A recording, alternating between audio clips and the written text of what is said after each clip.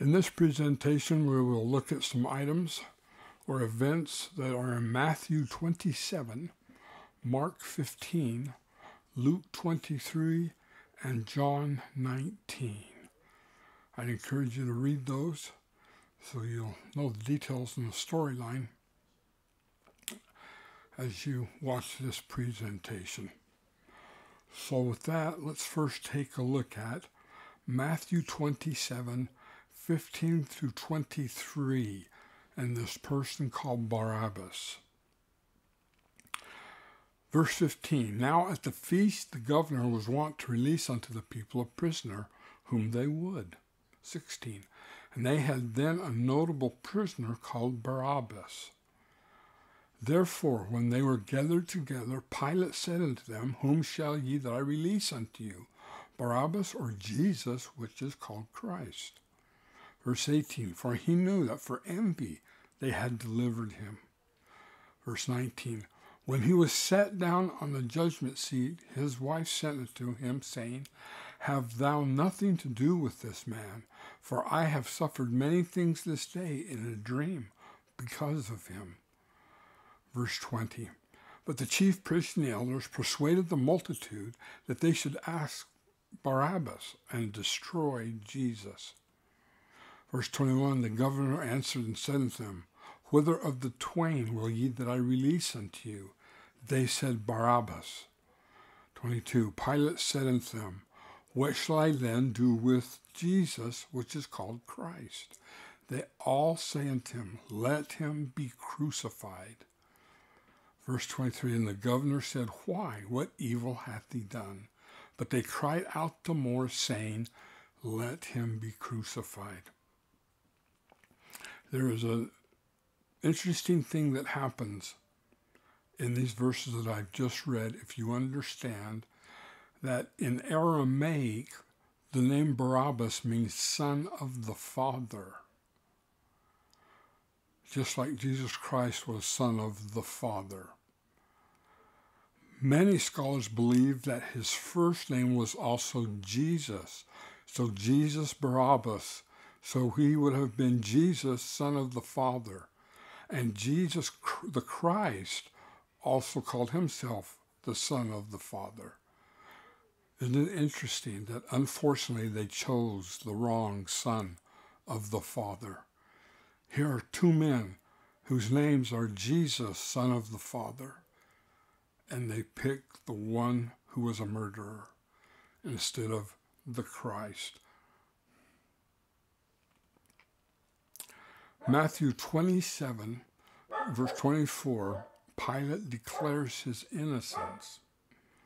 In 24 it says, When Pilate saw that he could prevail nothing, but that rather a tumult was made, he took water and washed his hands before the multitude, saying, I am innocent of the blood of this just person. See ye to it. Now, this is an interesting thing because let's read out of Deuteronomy chapter 21, 1 through 9, where it talks about not knowing who killed a person and what they did under the law of Moses. It seems like Pilate is following one of their own commandments.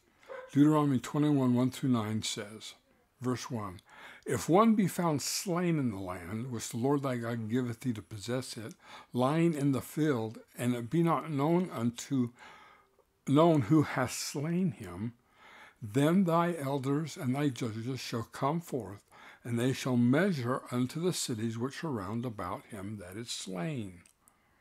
And it shall be that the city which is next unto the slain man, even the elders of the city shall take an heifer, which hath not been wrought with, and which hath not drawn the yoke. And the elders of the city shall bring him down the heifer into a rough valley, which is neither eared nor sown, and shall strike off the heifer's neck there in the valley. And the priests and the sons of Levi shall come near, for them the Lord thy God hath chosen to minister unto him, and to bless in the name of the Lord. And by their words shall every controversy and every stroke be tried. And all the elders of the city that are next unto the slain man shall wash their hands over the heifer that is beheaded in the valley. Then shall answer and say, Our hands have not shed this blood, neither have our eyes seen it. Be merciful, O Lord, unto thy people Israel, whom thou hast redeemed, and lay not innocent blood unto thy people of Israel's charge, and the blood shall be forgiven them. And so shalt thou put away the guilt of innocent blood from among you, when thou shalt do that which is right in the sight of God. Isn't that interesting? This makes you wonder if Pilate was familiar with this part of the law of Moses. And he's performing the act that shows innocence of the blood of somebody. This passage treats the case of undetected homicide. Murder pollutes the land and must be expiated. When the murder cannot be discovered, the responsibility of making atonement rests with the city nearest to the scene of the crime. For rough valley, read valley with running water, and or strike off the heifer's neck, read break the heifer's neck. Eared means plowed, as in Exodus 34:21. The proper satisfaction for the crime of murder would be the death of the murderer. But as he cannot be discovered, the heifer takes his place. The unworked heifer and the untilled land probably suggest complete subservience from the human life and symbolizes the unnaturalness of the crime of murder. The washing of the hands is a protestation of innocence. The elders, in the name of all the citizens, take an oath of purgation. And so it's interesting that Pilate performs, it seems like, this part of the law of Moses saying, this man is innocent. I find nothing wrong with him. And I wash my hands and show I am innocent of this deed. Then answered, this is back now in Matthew, then answered all the people and said, his blood be upon us and our children. Boy, what a hasty declaration to make in such circumstances, as Christ's blood will be held upon the Jewish people and their descendants, just as they said, let it be. Let's go to Matthew 27:29 through 44, if thou be the Son of God. Starting with verse 39, and they that passed by reviled him, wagging their heads. I'm sorry, this should be Matthew 27:39 to 44. Verse 40, and saying, thou that destroyest the temple and buildest it in 3 days, save thyself. If thou be the Son of God, come down from the cross. 41, likewise also the chief priests mocking him with the scribes and the elders said, he saved others, himself he cannot save. If he be the King of Israel, let him now come down from the cross, and we will believe him. 43, he trusted in God, let him deliver him now, if he will have him, for he said, I am the Son of God. Verse 44, the thieves also which were crucified with him cast the same in his teeth. So here we are with Christ, already great amount loss of blood from Gethsemane, and then from being scourged and whipped, and now in this vulnerable state, they come and mock him and say, if you're the Son of God. Elder Tad R. Callister, a former member of the Quorum of 70, said this concerning this episode. Christ was walking the fine line that separates death from life, consciousness from unconsciousness. From Satan's perspective, the time of vulnerability was here. No wonder Satan came at such a propitious moment, spewing forth his insidious temptation through the lips of his mortal pawns. If thou be the Son of God, come down from the cross. The Savior body withered in pain, in pure, spotless spirit, revolted in violent reaction to sin and its consequences. That Satan came at such a moment on the cross is indicative that the Savior was reaching the threshold of his pain, the climax of his mission. This was Satan's last chance, his final desperate hope to frustrate and the redemptive plan. It was now or never. There was no angel of strength in the Holy One, no sustaining influence of the Father. Surely Satan liked the odds. This was the showdown. Satan, accompanied perhaps by his legions of nefarious forces against the Savior, and all his compelling loneliness. The Savior, in his weakened, almost lifeless condition, battling a universal accumulation of suffering. Satan's timing was impeccable. I think there's a lot of truth to that. Christ, very vulnerable this time, having suffered so much pain already and loss of so much blood, his physical strength must have been spent. And so Satan put it into the hearts of the wicked, tempting him, if thou be the Son of God, show us, and we'll believe you. But even in that heightened pain, Christ stays true to his covenants and finishes his preparations unto men. Matthew 27:50 through 51, the veil of the temple. Verse 50, Jesus, when he had cried again with a loud voice, yielded up the ghost. And behold, the veil of the temple was rent in twain, from the top to the bottom, and the earth did quake, and the rocks rent. You need to understand that the veil of the temple separated the holy place from the Holy of Holies. Only the high priest was allowed to enter past the veil of the temple into the Holy of Holies, which symbolized entering into the presence of Christ, where the Ark of the Covenant with its mercy seat, which symbolized Christ, was located, and only on the Day of Atonement. So only the high priest once a year was ever permitted to enter into the Holy of Holies, which was symbolic of entering into God's presence. That the veil of the temple was now rent or removed now that the Savior has completed the atonement suggests that now through the atonement of Christ and upon the conditions of repentance, all were enabled to enter into the presence of God through the atonement of Jesus Christ. So it wasn't just the high priest now. Because of the atonement, we can all return and enter into the Holy of Holies, so to speak, through the atonement of Jesus Christ.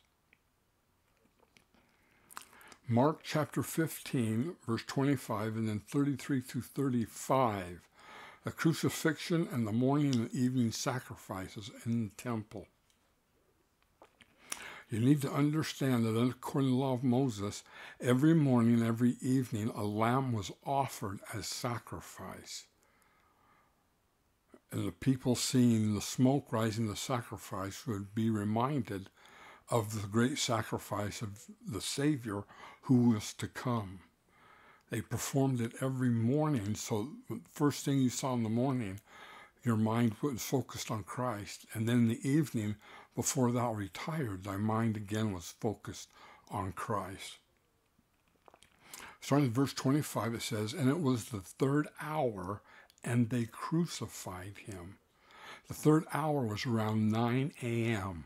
This would be about the same time that the priests in the temple were offering the morning sacrifice of a lamb that represented the offering of the Savior as the Lamb of God.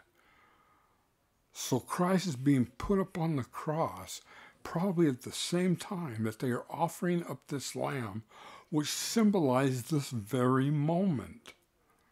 Verse 33, and when the 6th hour was come, There was darkness over the whole face until the 9th hour. So the 6th hour would be around noon. 34, and at the 9th hour, Jesus cried with a loud voice, saying, Eloi, Eloi, lama sabachthani, which is being interpreted, my God, why hast thou forsaken me? Brother Talmage and Elder McConkie both tell us that on the cross, the suffering of Gethsemane returned, and Christ was not expecting that. And that's why he yells out, my God, why hast thou forsaken me? Meaning what? I have to suffer the pains of the Garden of Gethsemane again? The 9th hour would then be around 3 p.m., around the same time that the priests in the temple were offering the evening sacrifice of a lamb that represented the sacrifice of the Savior to come. Isn't that incredible? They're performing this ordinance which pointed to the death of Christ. And here they are performing this ordinance at the time that Christ is literally going through the pain and suffering and death. And some of them that stood by when they heard it said, Behold, he calleth Elias. And one ran and filled a sponge of vinegar and put it on a reed, and gave him to drink, saying, Let alone, let us see whether Elias comes to take him down. And Jesus cried with a loud voice and gave up the ghost. Obviously, the ordinance that was performed in the temple of the evening and morning sacrifice, the symbolism of it, and the truth and the gospel doctrine it was teaching that Christ would be killed, was lost to them. I just find it fascinating that the time that they're doing these two sacrifices is the exact same time Christ is being offered up as the Lamb of God. The ordinance just became something they did. They had lost the meaning. They had lost what it pointed to. We could be in the same dilemma if we just go and partake of the sacrament and give no thought for what's going on. It just becomes something we do, and we could lose its meaning, just as the Jews had lost the meaning of the evening and morning sacrifice. The morning and evening sacrifice of a lamb each day was to help Israel think of Christ and his future offering at the beginning of the day, and the evening sacrifice to help them remember Christ at the close of the day, thus help them to always remember him and the sacrifice he would perform on behalf of mankind. That the Savior is being crucified and dies at the same time the morning and evening sacrifices are being performed shows how much Israel had lost the true meaning of the ordinance and what it pointed to. They should have all thought of that ordinance and realized, oh, that's the Lamb of God, and he will be suffered, and he will be offered up as a sacrifice. But they had lost the meaning, the symbolism. Hopefully we do not make the same mistake with our ordinances and the symbolism. Mark 15:34, my God, why hast thou forsaken me? Elder James E. Talmage taught, at the 9th hour, or about 3 in the afternoon, a loud voice, surpassing the most anguished cry of physical suffering, issued from the central cross, rendering the dreadful darkness. It was the voice of Christ, Eloi, Eloi, lama sabachthani, which is being interpreted, my God, why hast thou forsaken me? What mind of man can fathom the sacrifice of that awful cry? The significance of that awful cry. It seems that in addition to the fearful suffering incident to crucifixion, the agony of Gethsemane had returned, intensified beyond human power to endure. In that bitterest hour, the dying Christ was alone in most terrible reality.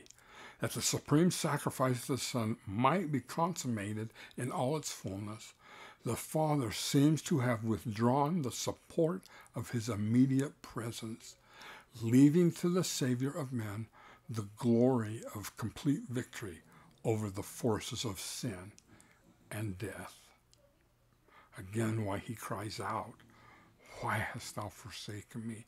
As the Father would completely, totally withdraws the Spirit. You need to understand Christ had always had the presence of the Father in his life. And now he must do this alone. Elder Bruce R. McConkie stated, "Then the cross was raised, that all might see and gape and curse and deride. This they did with vile venom for 3 hours from 9 a.m. to noon. Then the heavens grew black, darkness covered the land for the space of 3 hours, as it did among the Nephites. There was a mighty storm, as though the very God of nature was in agony. And truly he was. For while he was hanging on the cross for another 3 hours, from noon to 3 p.m., all the infinite agonies and merciless pains of Gethsemane reoccurred. And finally, when the atoning agonies had taken their toll, when the victory had been won, when the Son of God had fulfilled the will of the Father in all things, then he said, 'It is finished.' He voluntarily gave up the ghost. Christ knows what it feels like to be lonely as he suffers on the cross all alone in such agony. Brigham Young said the following concerning this topic: "I ask, is there a reason for men and women being exposed more constantly and more powerfully to the power of the enemy by having visions than by not having them? There is, and it is simply this: God never bestows upon his people or upon an individual superior blessings without a severe trial to prove they will keep their covenants with him and keep in remembrance what he has shown them. Then the greater the vision, the greater the display of the power of the enemy. And when such individuals are off their guard, they are left to themselves as Jesus was. For this express purpose, the Father withdrew his Spirit from his Son at the time he was to be crucified.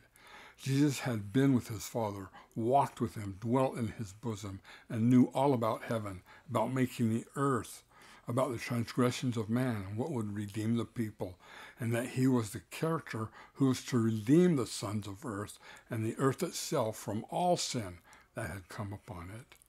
The light, knowledge, power, and glory with which he was clothed were far above or exceeding that of all others who have been upon the earth after the fall. Consequently, at the very moment, at the hour when the crisis came for him to offer up his life, the Father withdrew himself, withdrew his Spirit, and cast a veil over him. That is what made him sweat blood. If he had had the power of God upon him, he would not have sweat blood. But all was withdrawn from him, and a veil was cast over him. And then he pleaded with the Father not to forsake him. "No," says the Father, "you must have your trials as well as the others." This is why Christ knows exactly what we are going through. Not just for sin, but our infirmities, our weaknesses, our afflictions. He suffered them all alone and knows how to help or succor each one of us if we turn our hearts to him. Elder Neil A. Maxwell, in "Oh, How Great the Plan of Our God," sorry for the typo in spelling, says the following: "This withdrawal occurred in the context of a special father-son relationship, which I digress briefly and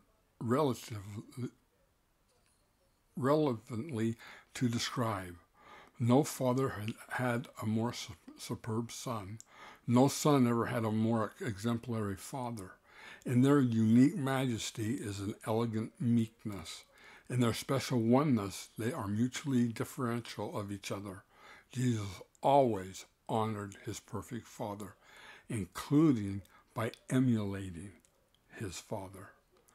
Thus, when during the atonement the Father withdrew his presence and his Spirit, Jesus' agony was exquisitely keen.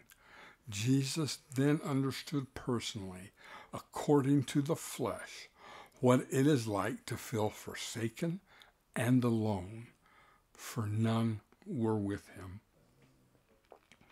Even so, he gave all the glory to the Father, just as promised. He suffered willingly and voluntarily because of his loving kindness and his long suffering towards the children of men. Such sublime and submissive character. Christ can help us with all of our infirmities, afflictions, and sin. He understands being alone. He understands severe pain, either through loneliness or through sin or through afflictions. He understands all of it perfectly. When Jesus comes in overwhelming majesty and power, in at least one of his appearances, he will come in red attire, reminding us that he shed blood to atone for our sins.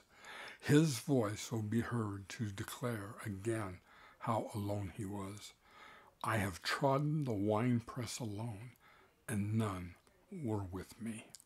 That was finishing up Elder Maxwell. And then Elder Maxwell again now says, the more we know of Jesus' atonement, the more we will humbly and gladly glorify him, his atonement, and his character. We will never tire of paying tribute to his goodness and loving kindness. How long will we so speak of our gratitude for his atonement? The scriptures advise forever and ever. And so we should. Now, we don't talk a lot about the atonement and our Heavenly Father. There is also going on something in heaven why Christ is performing the atonement to Gethsemane, being scourged and then crucified on a cross. I think it is wise of us to know and think what was going through the Father's mind. Could you imagine watching your beloved Son suffer an agony that you and I cannot comprehend, and yet doing nothing? Elder Melvin J. Ballard, grandfather of Elder Ballard in the Quorum of the 12, said the following concerning this idea of what was it like for Heavenly Father. His Father looked on with great grief and agony over his beloved Son, until there seems to have come a moment when even our Savior cried out in despair, my God, why hast thou forsaken me? In that hour, I think I can see our dear Father behind the veil, looking upon these dying struggles until even he could not endure it any longer. And like the mother who bids farewell to her dying child and has to be taken out of the room so as not to look upon the last struggles, so he, meaning Heavenly Father, bowed his head and hid in some part of his universe, his great heart almost breaking for the love that he had for his Son. Oh, in the moment when he might have saved his Son, I thank him and praise him that he did not fail us. For he had not only the love of his Son in mind, but he also had love for us. I rejoice that he did not interfere, and that his love for us made it possible for him to endure, to look upon the suffering of his Son, and give him finally to us, our Savior and our Redeemer. Without him, without his sacrifice, we would have remained and we would have never have come glorified into his presence. And so this is what it cost, in part, for our Father in heaven to give the gift of his Son unto men. May we remember the role our Father played and how much this must have just wrung his heartstrings in agony, knowing that he could at any time save him, but he does not, because of what we need to overcome the natural man. May we also worship the Father because of this and praise him forever and ever. The personal nature of the atonement. I'd just like to give you some quotes concerning how personal. Sometimes I think we just generally talk about, yes, the atonement. He suffered for the sins of mankind, their afflictions, yeah. And we just generally talk about this thing that as a group he did for us. But look what Elder Merrill J. Bateman of the Quorum of 70 said. In the garden and on the cross, Jesus saw each of us and not only bore our sins, but also experienced our deepest feelings so that he would know how to comfort and strengthen us. The Savior, as a member of the Godhead, knows each of us personally. Isaiah and the prophet Abinadi said that when Christ would make his soul an offering for sin, he shall see his seed. Abinadi explains that his seed are the righteous, those who follow the prophets. In the garden and on the cross, Jesus saw each of us, and not only bore our sins, but also experienced our deepest feelings so that he would know how to comfort and strengthen us. And then another occasion, he said, the Savior's atonement in the garden and on the cross is intimate as well as infinite. Infinite in that it spans the eternities. Intimate that the Savior felt each person's pains, suffering, and sicknesses. Consequently, he knows how to carry our sorrows and relieve our burdens that we might be healed from within, made whole persons, and receive everlasting joy in his kingdom. In some way that is just at least incomprehensible to me. Christ saw and felt our pains personally. Not just generally, but personally for every person, what they would be afflicted with. No wonder we sing, how great thou art. Again, Elder Bateman says, Alma reveals to us the process by which the Master learned perfect empathy in the flesh. He experienced not only our sins, but also our pains, sufferings, temptations of every kind, sicknesses, infirmities, and weaknesses. He also experienced death in order to loose the bands of death for his people. Consequently, if one of us has a special problem, it is not possible for him or her to say, no one knows what I am experiencing. No one understands my pain or suffering. The Lord knows. He not only knows the depth of your experience, he knows how to succor you because of his suffering. I testify that he knows each of us is concerned about our progress and has the infinite capacity not only to heal our wounds, but also lift us up to the Father as sanctified sons and daughters. What a great principle, what a great doctrine. We are never alone in our suffering. Christ understands specifically and deeply all of our afflictions and sufferings. C.S. Lewis, the great Christian writer, said, God is not hurried along in the time stream of this universe any more than an author is hurried along in the imaginary time of his own novel. He has infinite attention to spare for each one of us. He does not have to deal with us in the mass. You are as much alone with him as if you were the only being he had ever created. When Christ died, he died for you individually, just as much as if you had been the only man in the world. Again, no wonder we sing, I stand all amazed at the love Jesus offers me. This personal nature of the atonement is for each of us.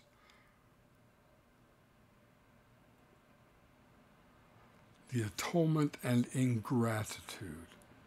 Here's what President Joseph Fielding Smith said that we may want to be cautious about. One of the greatest sins, both in magnitude and extent, for it enters into the lives of every one of us without exception to some degree, is the sin of ingratitude. When we violate a commandment, no matter how small and insignificant we may think it to be, we show our ingratitude to our Redeemer.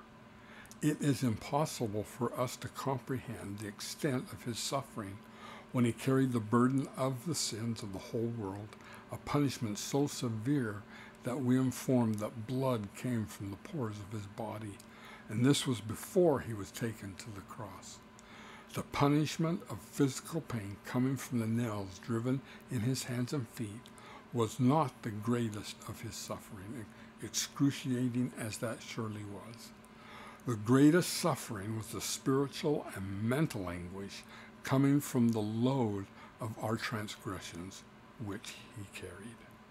If we understand the extent of that suffering and his suffering on the cross, surely none of us would willfully be guilty of sin. We would not give way to the temptations, the gratification of unholy appetites and desires, and Satan could find no place in our hearts. As it is, whenever we sin, we show our ingratitude and disregard for the suffering of the Son of God, by and through which we shall rise from the dead and live forever.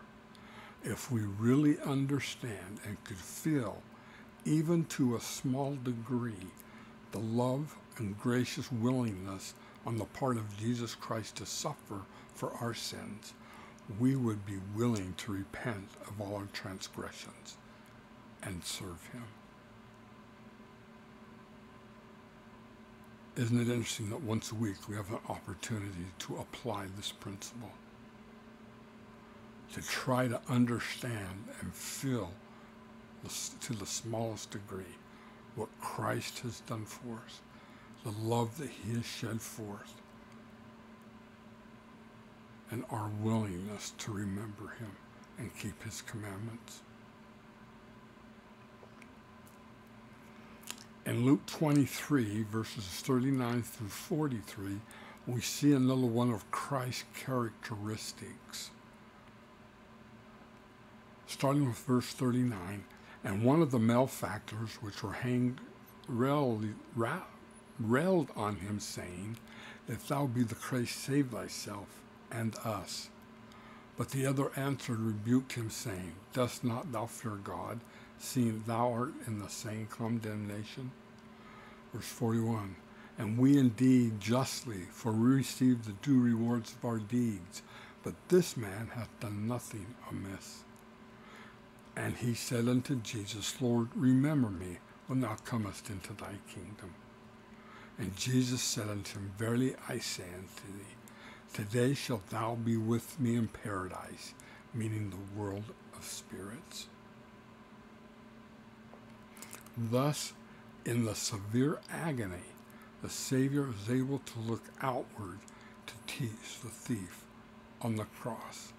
I don't know about you, but whenever I am going through afflictions and sorrows and sickness and suffering, I turn inward and worry about me and what's happening to me.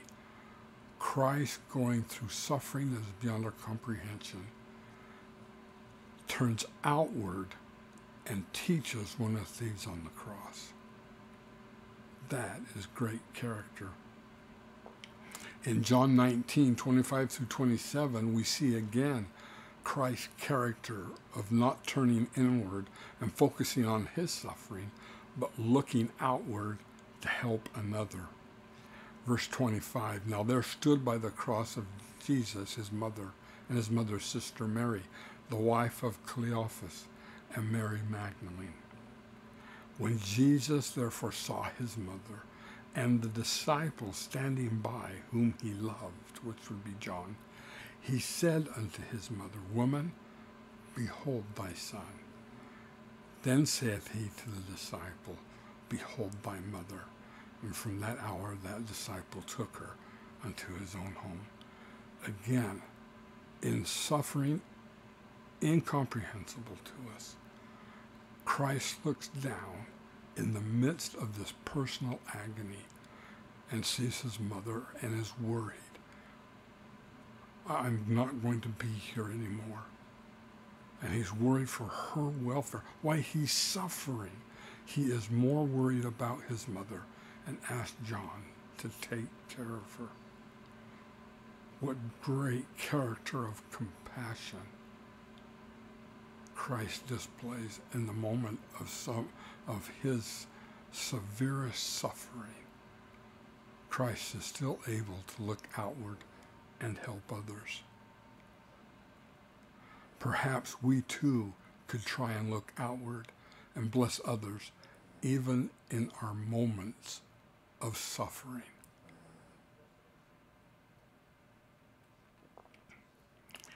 John chapter 19, verses 10 through 11 shows that Christ is in control of all that's going on. Starting at verse 10, it says, Then saith Pilate unto him, Speakest thou not unto me? Knowest thou not that I have power to crucify thee and have power to release thee? As Christ will not answer Pilate in some of the things he asks, Pilate then threatens him. Don't you know I have power to save your life or to have you crucified? Listen to Christ's response. Jesus answered, Thou couldst have no power at all against me, except it were given thee from above. Therefore he that delivered me unto thee hath the greater sin. Christ says, no, I am in complete control. I have power from heaven, and I could stop all of this in an instant. Christ had the ability to stop it all and to then just walk away from the suffering. But because of his integrity and his character, he fulfills his preparations unto men.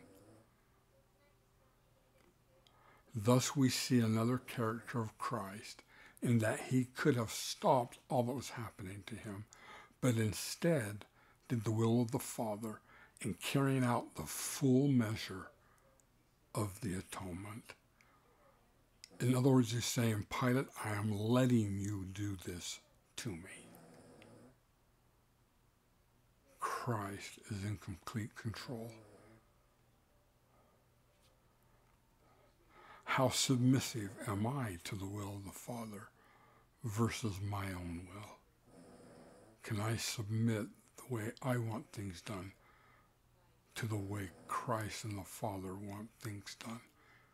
Can I submit my will to theirs? Is one of the great tests of our character here on earth. Well, thank you for watching. If you enjoyed the presentation, hit the like button and consider subscribing to my channel.